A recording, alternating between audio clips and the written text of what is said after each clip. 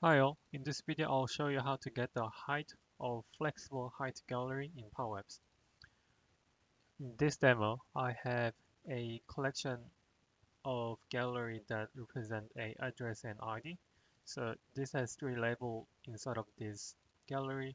One is ID, one is address and address 2, and address 1 and 2 is coming from the user's input and I just put it there. For example, address 1 and address 2 is long, and that address, as the size grows, the size of the record for each item grows as well, and you can get the exact size of that gallery as much as you want. Let's start.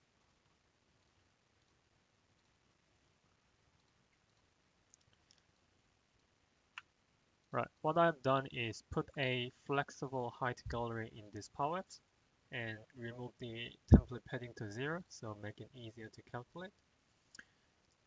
Right, first I will put a divider to this gallery by clicking the icons and go to rectangles.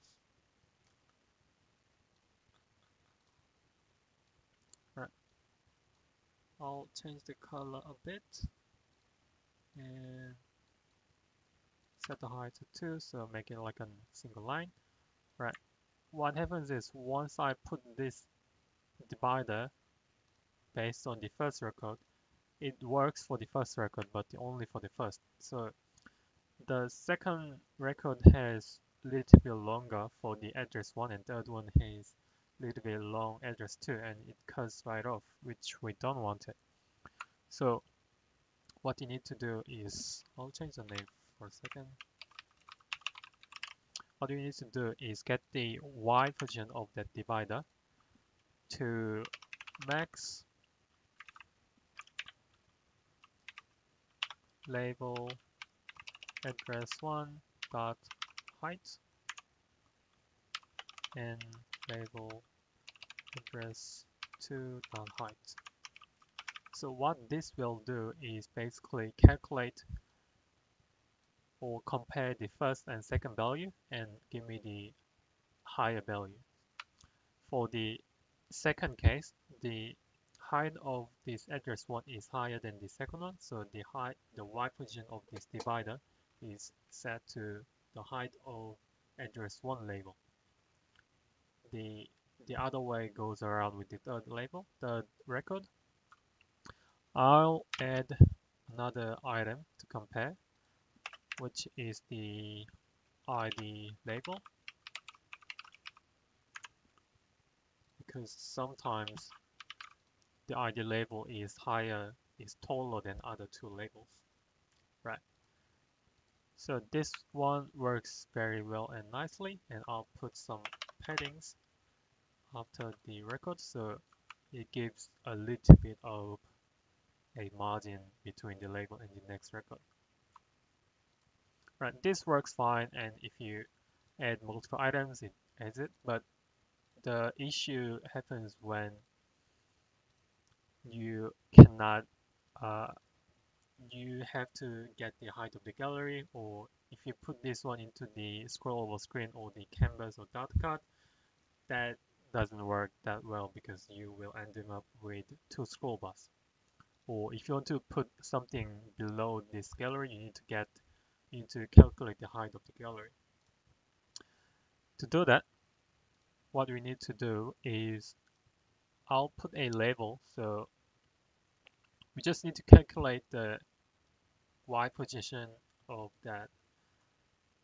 the divider, which I'll do like shape divider dot Y position plus height. So that will be the height of the single record. If you look at it, it is reflecting the height because the one with the ID become a tallest one is 47, same as the other one, and two line is 60 and three line is 80. I don't know how that works, but if you check it, it should be reflecting the record height. So our goal will be adding up all those numbers and putting into the height property of this gallery, or just put it into as an indication.